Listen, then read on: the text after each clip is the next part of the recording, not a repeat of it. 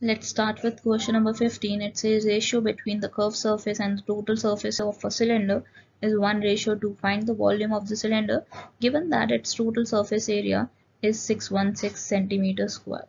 So आपके पास क्या हो जाएगा? You have CSA, you have TSA. CSA is equal to 2 pi RH and TSA is equal to 2 pi R plus H is equal to 1 over 2. You can cancel 2 pi R with 2 pi R, so you are left with H plus R is equal to 1 by 2.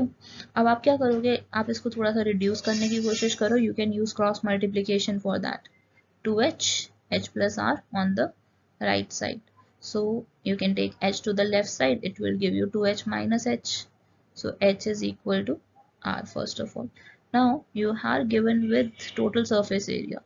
Total surface area का formula क्या होता है? 2 pi R plus H is equal to 616.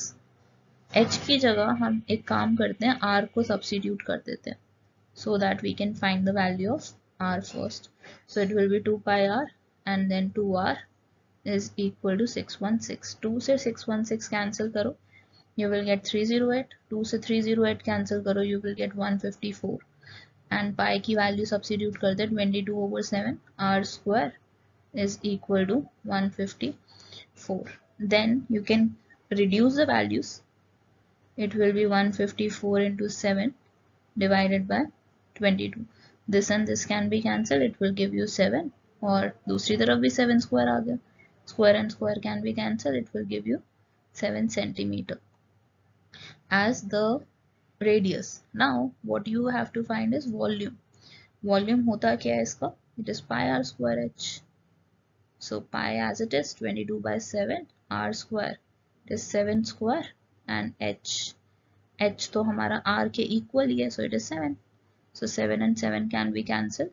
So you get 49 क्योंकि 7 का square है. So it is 49 into 22. So it is 1078 centimeter cube. And yes, this is your answer for question number 15. Now moving to 16th one.